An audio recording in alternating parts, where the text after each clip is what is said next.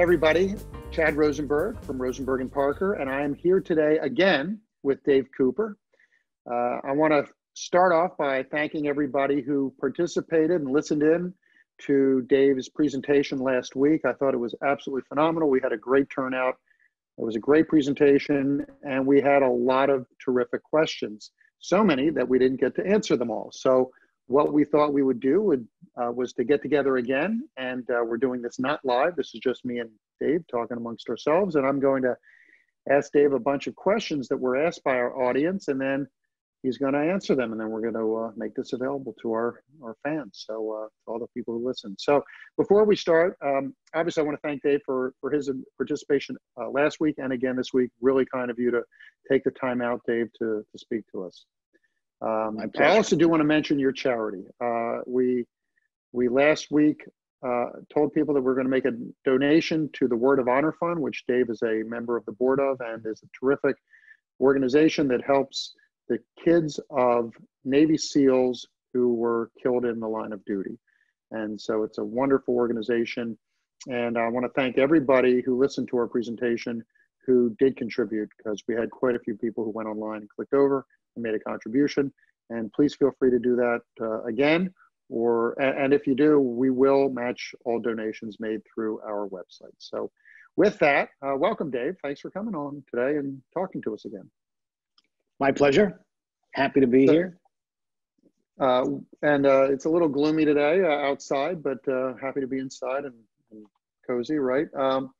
So why don't we, I'm going to just read these questions to you, and why don't we just get it going. So the first question is around a topic that's kind of funny in some ways, but also really, I think, speaks to people's anxiety levels, which is toilet paper. Obviously, we have heard and seen the shortages of toilet paper out there in the stores and online. It is really hard to find it. And one of our listeners from last week said, why toilet paper? Why are people so anxious to the point where they're hoarding toilet paper? What does this mean in terms of stress, anxiety, and people's psyches? Babe, it's a great question. I want to share this because I thought I could tie every question back into this model. And that model is, just a synopsis of what I talked about last week. I don't know if I can tie that question into this model though, but I can certainly perhaps answer. But let me just show this quickly. So this is the summary of all the things we had talked about last week, putting it all to putting it all to work, with anxiety. There were a couple tactics that we use. Try the breathing, right? The box breathing is one that I gave you. There are others out there as well. We can reframe it. In other words, if our bodies are primed to perform, it's not necessarily anxiety. Dispute it. There's a couple ways we can go there. The stress offers us some tactics as well. We can accept those daily hassles. We don't want to beat ourselves up and stuff like that. And routines are great. Putting our problems into two buckets, one that we can control or manage and the other that we can't. But I also mentioned that sometimes those bucket two questions where we have no control, if we leverage the people around us and the network, sometimes people have solutions. And I gave an example from my own life as a SEAL. And then lastly, the coping strategies. And those are bigger, broader efforts about connecting, about using those joyful distractions and planning them into the day, and care for self and care for others. And that aspect of caring for others is not just altruistic, but it actually makes us feel better. So that's just a real quick recap, and I'll stop sharing this and I will go and try and answer that question that you asked me. And I would say, we used to say a person's worth his or her weight in gold. We might someday be saying a person's worth his or her weight in toilet paper. It's become so valuable. This is a kind of panic behavior, and I think in a sense it is. There's more than one way to describe this, but to me it's a kind of panic behavior. I think it's not unlike if you go to a mall or something like that. The mall is full of people and you see somebody sprint by you, you might find it curious, and let's say they're sprinting towards the exit, but you might not do anything. And then maybe another person sprints by towards the exit, and maybe another person and another person. And at some point, you are going to follow suit. You're going to turn and say, hey, something's going on here. Here's anxiety, and we're going to head for the exit. Everybody's different. So for some people, they see one person sprint by and they will sprint with them towards the exit. For other people, it might take 100 people sprinting by them. Toilet paper is kind of the same. At some point, somebody, bought the biggest roll of a package of toilet paper they could, and that behavior started to spread. So one person's panic essentially infected everyone or nearly everyone else. And that started this kind of panic buying on toilet paper. And one by one, people started to follow. And the end result is our grocery store shelves are devoid of toilet paper. And if you buy toilet paper, you sometimes feel a little bit sheepish. I know I've done this, and people looking at you as if you're a hoarder yourself. But that's one of the ways to describe it. Yeah, that doesn't. Which I think you're describing was kind of the fight or flight thing, right? I mean, when you start to sprint towards the exit because somebody else does, or you follow other people, that's the flight taking over, right? Yeah, it's a form of you are mirroring another person's panic, if you will, and it's just this kind of group panic behavior. But yeah, it's very similar to that. Yep. Yeah. It's anxiety. Something is amiss. Other people are handling it this way, so social proof. They're handling it by buying toilet paper, or they're handling it by running to the exit. Therefore, I'm going to do the exact same thing. That's just one way to. Another person, others would say, well, it's a form of control that we can exercise. We have a need for some form of autonomy, and this is an easy one to exercise, to buy, toilet paper and paper towels and stuff like that. So, yeah. Interesting. So our next question has to do with getting sleep. Obviously, getting sleep is a very important thing all the time, but especially right now, because sleep helps your body repair and helps you stay healthy, right? But right. How can you talk about maybe some tools that people can use when their stress levels, anxiety levels are so high that they are having trouble falling asleep or staying asleep? Yeah. I think one of the things to recognize is that we consider mastery a resource. So if you're really good at something, you're really good at your job. As a Navy SEAL, we mastered many of the environments, or all of the environments that we worked in. With that mastery comes this ability to manage stress, right? I don't feel uncomfortable when I'm standing on one side of a doorway with my teammates, and the bin Ladens of the world are on the other side of the doorway. Now, that condition is kind of normal for me, but if you put me in an operating room and gave me a scalpel and said, hey, you have to take out your son's kidney, I would not have that same level of mastery, and that would create a great deal of stress, obviously. So the problem is, in a situation like we're experiencing right now, mastery is in short supply. If it's I don't know anybody that is masterful in this kind of situation. So perhaps only those hanging on to the notion that this is all a hoax sleep soundly at night. For the rest of us, though, we have to practice some level of acceptance, right? There are some of the things we can't control. So that goes into that group 2 pot. We're back into that model now. And then there's some of the things that we do have power to control. We have autonomy over. And sleep is one of those things, right? So there are, we said if we go back into that model, and if you recall what I said during the presentation, in that group 1, those situations that you do have some autonomy, some choice, some control in, now's the time to generate and test options. Well, some of those options you might try out are some of the apps that are out there. There's Calm, there's Headspace. If you belong to groups like Peloton and stuff like that, they have breathing exercises and meditation, if you want to call it that, that can help you out. So there's one of the things to try out. Obviously, there are medications that we can try out. I said, previously, when stress levels get so high that real therapy and medication is important. It's kind of like a ventilator. It helps us to breathe until we can breathe on our own. So medications prescribed by a doctor are that way. I have taken Ambien before when I absolutely had to sleep. You could avoid protein. Careful with Ambien, though, right? Lot of side effects with Ambien. Prescribed by a doctor, right? Right, it has absolutely. to be. Ambien is one of those controlled substances. Avoid proteins late at night. That's another way, we would avoid getting amped up. Protein is a central nervous stimulant. In other words, it pumps you up a little bit. If you're hungry at night, here's your excuse to eat that bowl of cereal, if you will. The carbohydrates can put you to sleep. So, and then go back into the model. Exercise, right? Exercise can help us reduce stress and fall asleep. Connecting with friends out there, whether it's virtually or practicing the social distancing, again, helps us to reduce stress levels. And then all those coping mechanisms, connect I just mentioned, but planning in those happy distractions, caring for self, caring for others, all these things can lower stress and help us get to sleep. And then lastly, you accept the fact that you can't get to sleep, and that means you get up. Everybody has a different form of advice for this, but if you're lying there for about 30 minutes and you can't sleep, then it's time perhaps to get up, and now's a great time to exercise that joyful distraction, and in the middle of the night engage in that Netflix binge, if you will. Mm-hmm. So those are some ways. Yeah. Two things that also come to mind. One you talked about before, which is the square breathing or the rectangular breathing, yeah. right? Box breathing, where you. But you get from Calm and Headspace and those apps. Right, and when you do that, that can help, put your mind at ease and just create a distraction. And then the other advice I would give is to avoid the news right before bed.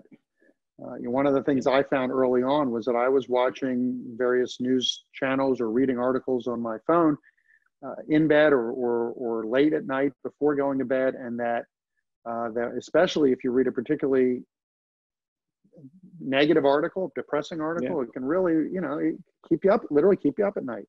And so one of the things I try to do now is not watch news after whatever hour, 6, 7, 8 o'clock at night. A couple hours before I go to bed, so that it's not right in my mind, as fresh as having just watched it or listened to it. So that's another piece of advice I would. That's terrific advice. Yeah, you're back in the model again. That's a positive kind of routine, if you will. Routines are good. Sleep routines are good. Try not to deviate from them. What you're mentioning there is what we call an availability bias. So the things that come to mind are the things we most recently experienced, that kind of thing. This is one of those things. If you are reading a story that makes you anxious right before you go to bed, that's going to stay right there. If you're going to read anything, then perhaps, this is when we back into the model again, and we're talking about social media and stuff like that. Curate your sites. Go visit those things that make you happy, if you will. We're looking at pictures of friends, kids, reliving fond memories, things like that. But yeah, stay away from the things that exacerbate the anxiety. Yeah. So the next question it's not really necessarily COVID related. It's just more, a psychological kind of question that has to do, I think, with your experience as a SEAL. Is how do you take nerves and anxiety that somebody might have? And the question was specifically asked with regard to somebody's child who was on a sports team. How to take that anxiety that a person might have before a game, or let's say before a performance. It could be a recital or something like that, and channel that into a positive direction to make them perform better during that event. And of course, again, that would be pertinent to what you might have done as a SEAL before you had to go on a mission and perform, and might have been experiencing some anxiety.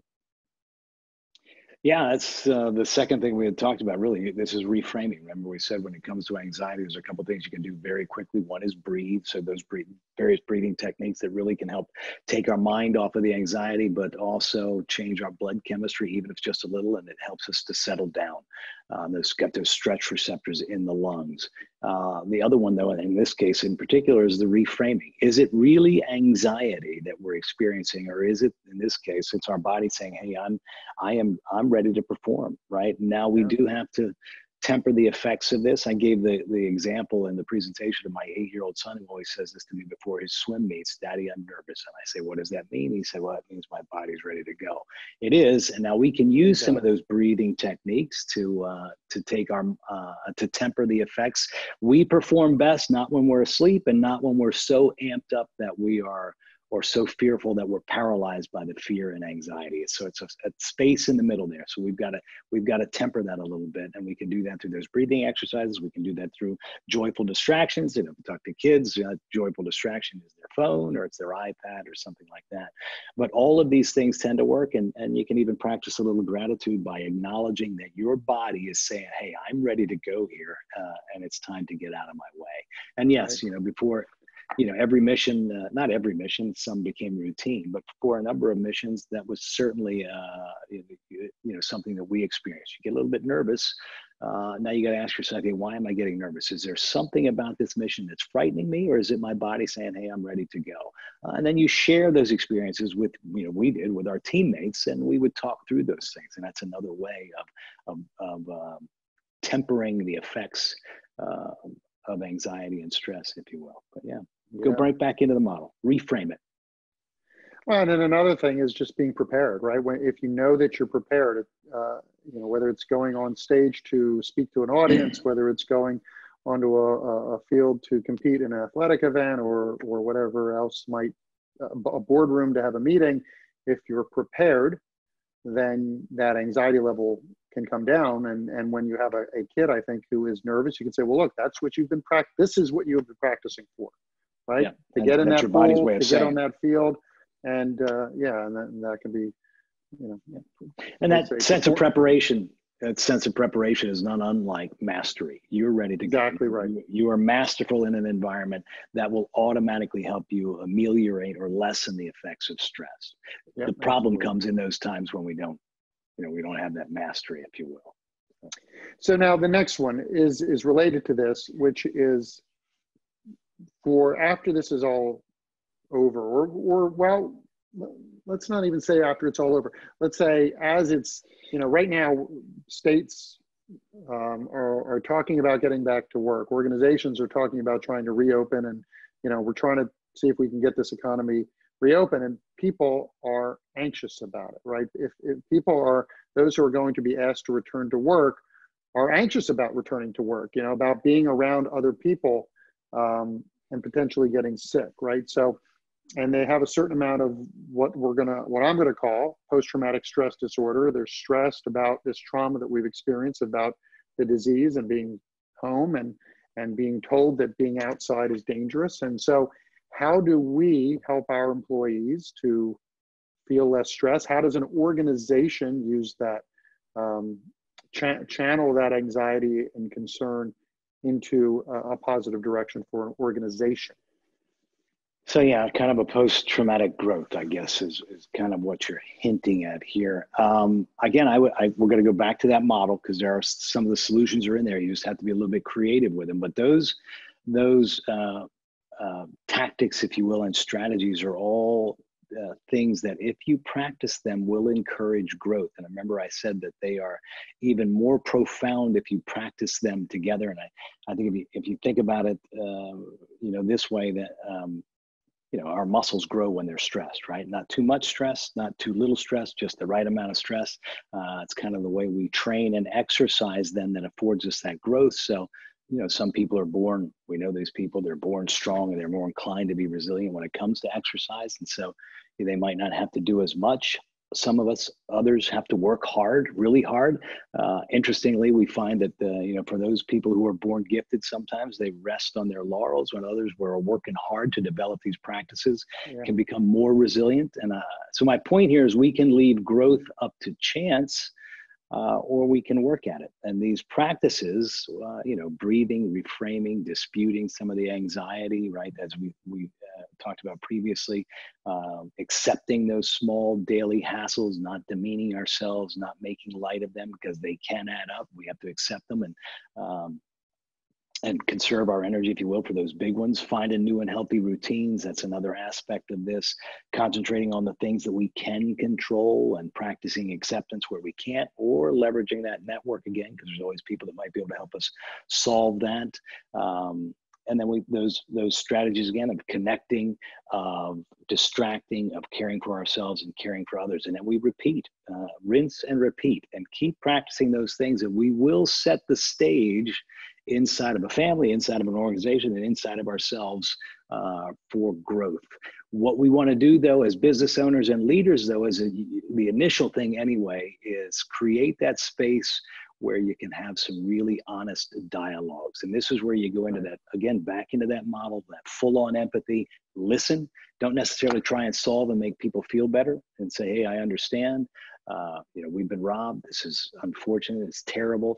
And now we start guiding our team towards some of those tactics and strategies where we start to together manage the stress and lessen the effects of it, and come up with what we call integrative thinking. We start coming up with some really neat solutions or creative solutions. It gets back into the group one thing where we generate and test solutions. We got to get creative.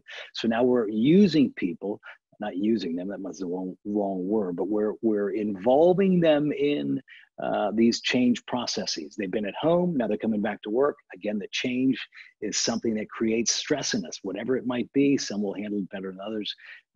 We create that space where we can have that honest conversation. We steer people towards those coping strategies and those tactics that I mentioned, and then we start getting creative about how we're going to solve some of the issues that confront us.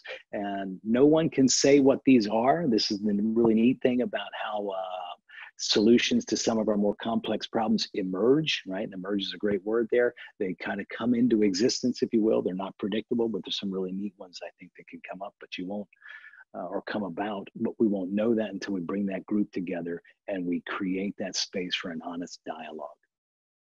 That would be my I think there has to be a recognition that it's going to, especially for some people within an organization, but it's going to take some time, right? This is very much a new thing. You know, it's a novel virus. It's a novel situation that nobody's ever been through before, at least not for a long time, not our lifetimes. And I think there's the recognition that eventually, at some point, and we don't know when that is yet, people will get back to their normal routine. But it could take time, and for some people, it's going to take more time than for other people, right?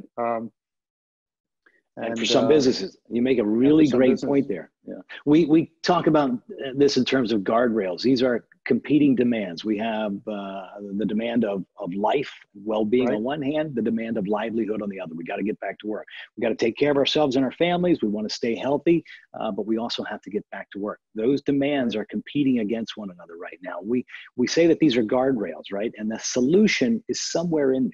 Right? We don't know exactly where. This is where this group can come together, where we have that honest dialogue to start solving that. But again, go back into that model when I talked about we have to give ourselves permission to not be perfect. So between those guardrails is a solution, and quite often we'll meander, bouncing off the guardrails as we try and figure this out. And again, giving ourselves permission to not be perfect, to recognize that decisions are dynamic in this kind of environment, that they're provisional. So I might make a decision today because the future is provisional. I don't know what's going to happen. We have to understand that those decisions might change. Obviously, people working in the healthcare industry are seeing this where, you know, as my wife said one day, they're told by the CDC that it's okay to wear a surgical mask. The next day it's you got to wear the N95, then to come back and say surgical masks are okay. So all of these things are changing, drives people crazy, and you have to, as you said, you want to acknowledge that and be transparent about it right up front, and that the decisions will be dynamic, but that the solutions exist between those guardrails, but you got to do some bouncing off of those guardrails as we move forward through this. So and it's going to be different for different people too, right? I mean, obviously, really different. Context matters. Context matters. It's going to have a lot to do with people's own sense of danger, right? Like you can have a 30-year-old healthy person who says, I'm ready to get back to work because they're low risk and they've never experienced any health issues. And you could have somebody who's a little bit older with an underlying condition that, that is very concerned that if they get it, it could really, really be serious. And even though it could be serious for anybody, obviously it's a higher likelihood if you have certain things that contribute. So I think organizations are going to have to be sensitive to that as well, but it's different for different people. And I have kids at home. That's the other thing a lot of people are going to run into. School's out, kids are at home. For some people, it means, childcare might cost more than what they're actually making. So these are some really difficult challenges we're up against. And the solution isn't going to come from top down. It does come from the inside out, and it comes from people coming together to holding that space where you can have that dialogue. And that's where solutions will begin to emerge. They won't be the perfect ones. That much we know. There you go. All right, our next question has to do with your days as a SEAL, and it's tied into exactly what we have just been talking about, but can you relate one of your most stressful or anxiety-filled moments as a SEAL, perhaps a particular mission that you were concerned about? I know you've told me in our discussions over the years that you guys pretty much, obviously preparation was key, and you always, I don't know if always is the right word, you mostly felt very prepared for the missions that you went on. And if you didn't, you didn't do it. But can you think of a particular case where maybe you felt like you weren't quite as prepared and where you were a little bit more concerned about the outcome, and what did you do to be successful? Yeah, this is an easy question. As I got in 2001, I was, a team leader. So, everything the team did, I was, at the front of that team or somewhere near the front of that team. As I got more and more senior, I started going more and more to the back. And I can tell you that watching others do the job of just say going through that doorway where there are dangerous people on the other side of that door with machine guns, and your teammate is going through that door and accepting all the risks. My heart used to beat out of my chest watching that. And there were missions where it didn't take the whole squadron, and it would only take a team, 8 guys. And those, say like, these people would sneak into an Al-Qaeda guy's compound and put a listening device in his car or something like that. So this team would go out there and do that. And they're in the middle of the night and they're creeping in to a compound where there's bunches of armed men who are hell bent on our destruction. And we're going to put a little listening device on the car. And of course, technology is such that we could watch this happening with the drones up high. And yeah, as I sat there and watched those things from the safety of the base, my heart used to beat out of my chest as they sneak into, up on these cars in Afghanistan and Iraq.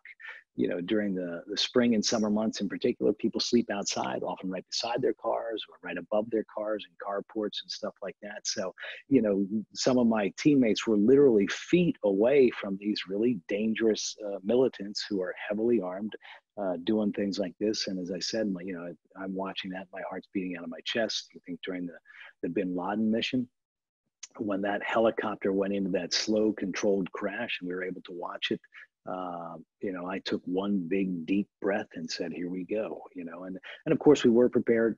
That was our weakest link and we were prepared for it. And it didn't slow the guys down at all, but there was that moment there where I'm like, here we go again. But those are the times that frightened me the most, watching others do the job, not actually doing it. So in other words, you felt less stress and anxiety being at the front of that line than you did at the back of that line or watching remotely.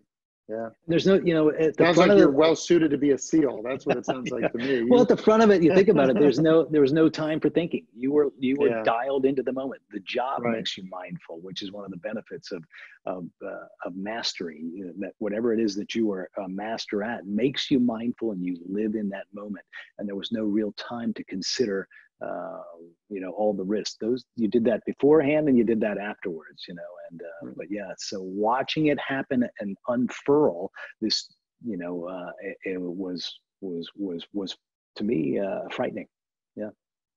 Yeah, it all sounds frightening, but yeah, I can understand where you're coming from there. So wow, that's pretty cool. And so our last question came from one of our participants again, was, can you recommend any, we're going to call them personal development or self-development books that folks might want to take a look at? Anything that comes to your mind? What are your favorites? Oh, well, this is a bias, right?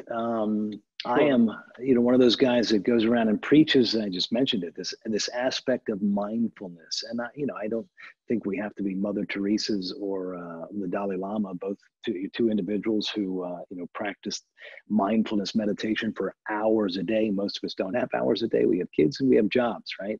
And we can't sit still for 4 hours a day. I can't do that, but the practice is profound. It has been a practice of mine since the mid-1990s, a serious practice. It was certainly something that we were equipped with in the SEAL teams. We know the value of a practice like that. Now, where can you go to find something that's workable? A guy by the name of Dan Harris, who's many might know Dan or recognize the name. He's a journalist, a television journalist, also got interested in it and wrote a book called 10% Happier. And I think the theme of that is that this practice, this learning this all gets back to what we were talking about stress, that, that number one thing that we can do when we're anxious, go into some of these breathing techniques. Mindfulness goes much farther than that. We start to recognize that we start to place judgment on ourselves. We start to place judgment on others. We're judging situations. We're judging people in situations. Mindfulness allows us to take a step back from that. There are profound impacts on the brain. So that's a great book. I would recommend it to anybody. 10% happier. Yep. 10% happier. The subtle art of not giving a hoot. It's not is another book that is a guy by the name of Mark Manson wrote that book. And I would say lastly, something I'm doing with the kids, and a friend of mine wrote this book. It just came out. The book is called Karma by Joanne Flynn. It's not about karma per se. It's about practicing kindness. And she has 31 lessons in the book. And, it's almost as soon as it came out and I landed on it, found the book and tried it out.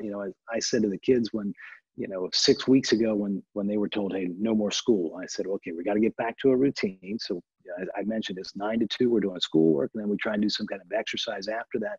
But our goals were to get stronger, smarter, faster. That was the first goal. And then this book came out and I looked at it and I opened it up, and these simple little exercises for practicing kindness, which if you have children, that they need to practice kindness. Yeah. Go back into the model again, right? Practicing kindness actually makes us feel better. So I thought, aha, and now our goal is to get stronger, faster, smarter, and kinder. And so we practice these things as the great little exercises that you can practice every single day. And as I said, throughout the course of the day, when my kids are doing the exact opposite of these lessons, I'm able to remind them and say, hey, today we're trying to be kind to each other. And this is one of the lessons that we're talking about. And the kids are like, oh yeah, right. So is it taking hold? Yeah, it takes time, but it's a good book. Yeah. So I would say those are 3 great places to start and see where you go from there. If that whets your appetite. But I like those books. Thank you. That's terrific. One thing I'll add, it's not a book, it's a class. I don't know if you've heard about this, but it has become the most popular class at Yale, and it's the science of happiness. Yeah. It was started several years ago by a professor at Yale who noticed that these students at Yale who were so excited to get to Yale, right, and be at one of the elite institutions in the country and the world, got to Yale and then were quickly becoming miserable. Depressed, anxious, suicidal in some cases, right? Because of the stress. They're used to being number 1 in their class, and suddenly they're just another smart person at Yale. And so she's decided to look into the science of happiness, and it became the most popular class at Yale. You can take it online, so you can actually audit the course, I believe, for free. But, and I can't remember the name of the professor, but if you Google it, obviously you can find out. But she also has a podcast called The Happiness Lab, and I've listened to a number of the episodes of this Happiness Lab, and it's really good stuff. So I would recommend that as well. And this gets back again, I'm taking people back into that model, but those practices, particularly when we talk about resiliency and stuff like that, again, we can leave this stuff to chance, but we can also adopt some of these practices that are pretty simple and stack the odds in our favor. Sure. And that's really, my intention when I talk to people about stress and anxiety. Some people will come through it fine, no issues whatsoever. Other people will struggle. But again, that's leaving it to chance. Even those who come through it fine can come through it finer if they adopt a few simple practices. And I know about that class at Yale too, and that's simply the same. The message is the same. We can stack the deck in our favor, not perfectly, but give us a fighting chance, if you will, a 51% chance of succeeding, as opposed to, again, it's a roll of the dice. We don't necessarily want to do that. Yeah, but yeah, good point. I like it. So before we go, that's the last of our questions. But so before we go, though, I wanted to ask you about your book. I know you're writing a book. I know it's not a book. I don't think it's a book about your days as a. It's not a Navy SEAL book either. It's not a tell-all military book. But why don't you just tell everybody about what you're doing and and then when you expect it to be available. Yeah, it's definitely not. By the way, I'm giving you a deadline now by asking you this, right? I'm hoping to help you get it done. That book is really, the plaque behind me, right? As the 38 call sign patches of my teammates who died, and the impetus was when I was in grad school, I had a professor say, "Hey, do you ever wonder why your teams are so successful, but the United States military is not?" And I'd been wondering that for a long time. And So I'm sorry, let me interrupt. So when you say your teams, the Navy SEAL teams are very successful, but the military, the U.S. military as a whole, not as much. not, and that's a tough thing to face up to. And those small teams are very successful. Right. But if you look at Korea, Vietnam, Afghanistan, Iraq, we've not won those wars. Those wars that require us to adapt, we don't do well at. Vietnam, 56,000 soldiers died over, close to somewhere between 1 million and 2 million Vietnamese civilians. And then for me, it's personal. Sure. We will leave Afghanistan. It will look much like it did when we got there. So what do? The politicians will redefine victory, but we didn't win. We have failed to achieve our objectives. Same place in Iraq. Really, Somalia is not in the news as much, nor is Yemen, but same thing there. So I took my experiences, and the book does have a lot of anecdotes from my time in the SEAL teams. But it is a look at the United States military through the lens of complexity science. And what does that, complexity science, a lot of physics, a lot of biology, but what does it tell us about how big systems operate, how they change, adapt, learn, and grow, and stuff like that? There's some fascinating lessons we can take away from that. And if you use that and you look at that through that lens, it comes, the conclusion is pretty simple, and that is the United States military and the way that it's organized. It's an ancient or antiquated class system. It does not adapt well. We're fine if we pit two massive armies, us against somebody else, and we can bring in technology and then our industrial capability and all that stuff. But we don't do nearly as well in those places where our enemies are quick to adapt and we are not. And so that's really what the book is about. And of course, you can take all of those lessons in that book and apply them to a business of any size. And so that's the intention. And it starts with a story about one of my teammates who said, "Hey, do you realize that this is a class system?" And what he meant by his United States military is a class system, and he called it a caste system. And I said, "Yes, I do realize that. I've always known that. But we are getting the better end of the deal. We operators, we're the ones who are out there, experiencing what it's like to all of these hardships and to learn and adapt and grow. And there's that." A great deal of self-knowledge that comes from that. But in the end, is it worth the price that we have had to pay? And I don't think it is. We need to make some changes. So that's what the book's about. And do you have a working title? Does the book have a title yet?